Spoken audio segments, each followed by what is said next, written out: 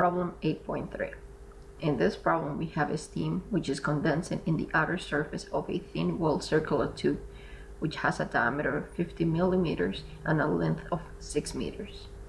This steam allows the temperature to be uniform in the outer surface of the tube and is equal to 100 Celsius.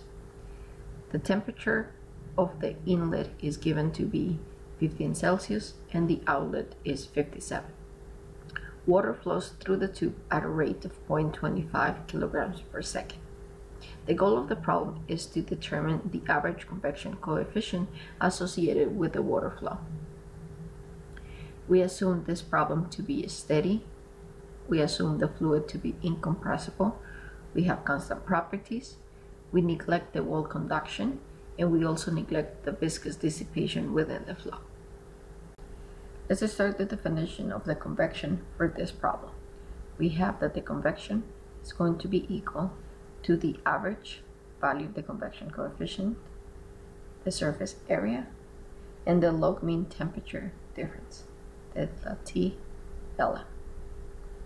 We also note that the amount of convection coefficient for this particular section is going to be equal to the mass flow rate, the value of Cp, the differences between the incoming mean temperature, the outgoing mean temperature, and the incoming mean temperature.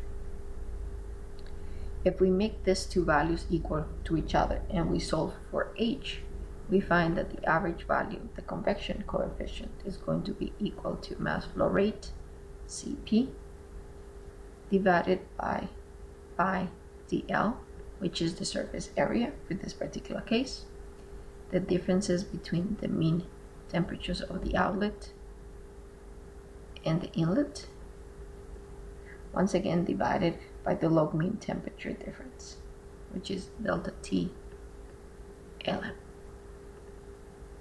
For us to be able to calculate this average coefficient, we first need to find that delta T Lm, which is given as the difference between the surface temperature and the outlet value minus the surface temperature and the inlet value.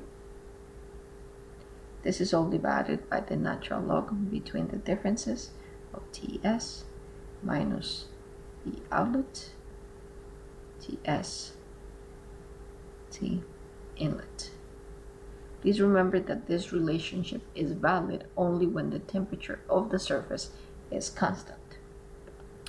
Once we plug in all the values, we could find that this value is equal to 61.6 Celsius.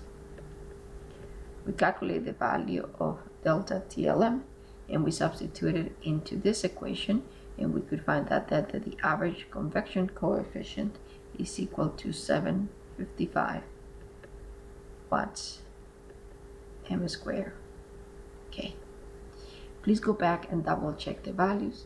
Also understand why we're using this particular relationship, and it's due to the fact that we have a constant temperature surface instead of a flux which is constant at the surface.